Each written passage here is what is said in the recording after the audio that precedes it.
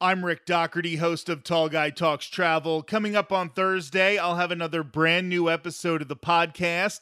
It's going to be a little different this week. With the D23 Expo happening this upcoming weekend in Anaheim, California, we'll be talking Disney for the next few months almost non-stop. On Thursday, we'll be taking a break from theme park talk for a discussion about one of my other favorite travel topics, hiking.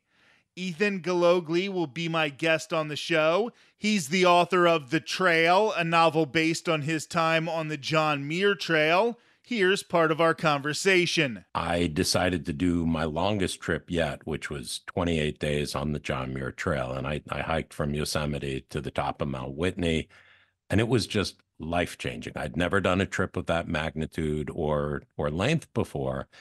And, out of it came this book on the John Muir Trail, which I was, when I came out, I was just in such awe about everything I'd seen, the people I'd met, just the transformation I went through being out of touch, off the cell phone, and in the wilderness for that length of time. It was life-changing. And I wanted to give a talk at the college I was teaching at the time, and I'd scheduled a talk on it. And I'm a retired professor. I went and I researched the history and the background of the trail.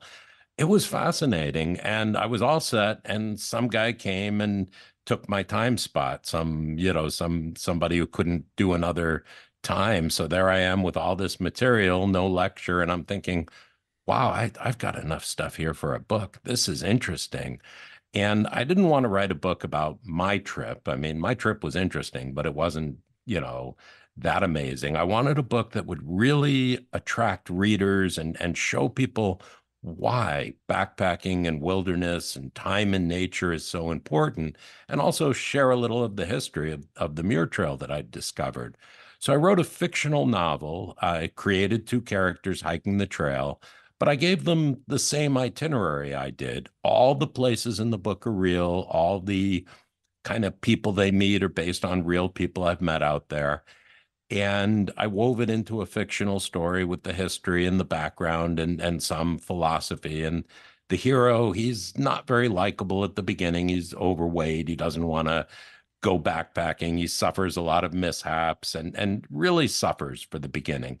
But he undergoes this amazing transformation through nature and through hiking.